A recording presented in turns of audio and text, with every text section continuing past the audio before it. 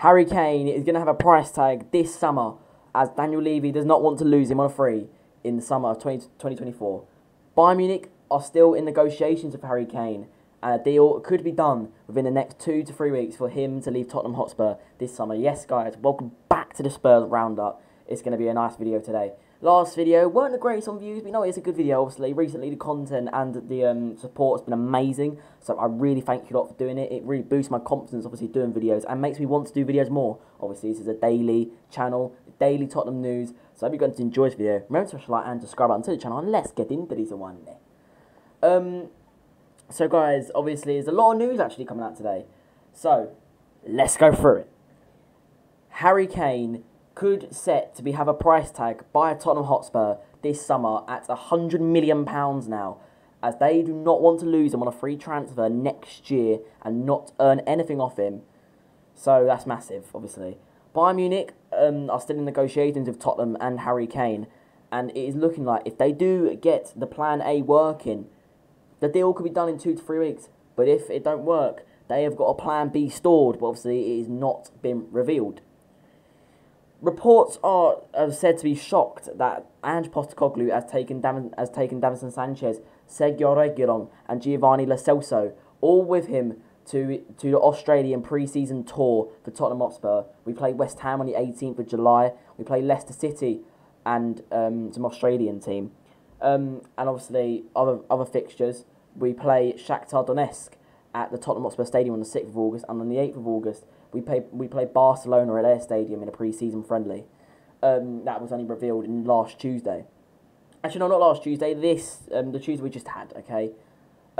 Mickey van der Ven is still being looked at by Tottenham, but Tottenham are really trying to get both deals done. No deal has been agreed for both of them yet, but we don't know who they'll pick. Tottenham probably don't have the financial terms to get both of them, as they've already spent a decent chunk of money this summer. Obviously, £40 million on Maddison, and with, if you include add-ons, £20 million for Guillermo Vicario. Hugo Lloris has been left out of Tottenham's Australia pre-season tour, and Tottenham have granted him permission to ask to talk to clubs and to try and get a transfer away from Tottenham Hotspur. Tottenham don't see a future with Hugo Lloris anymore. He turns 39 later this year. Obviously, we signed a goalkeeper. We have Fraser Forster as backup. So Hugo Lloris is not setting the future of Ange Postecoglou's eyes. I think, for me, I think it's definitely time up for Hugo Lloris. I just don't think he's not there anymore. You get what I mean? But guys, I'm starting to get a little bit annoyed now for something quickly. The last 3 videos, the last 3 days, have just been all videos about Harry Kane, and I'm bored of it. Harry Kane direct interest in PSG. Buy set to break bank for Kane. Kane will not push us. Can I do something different for once, man? So guys, obviously this video is more circulating around Harry Kane, but I'm going to try and name it different, because I want to try and get away from Harry Kane for a little while. But guys, thank you for watching the video. It's been awesome to record.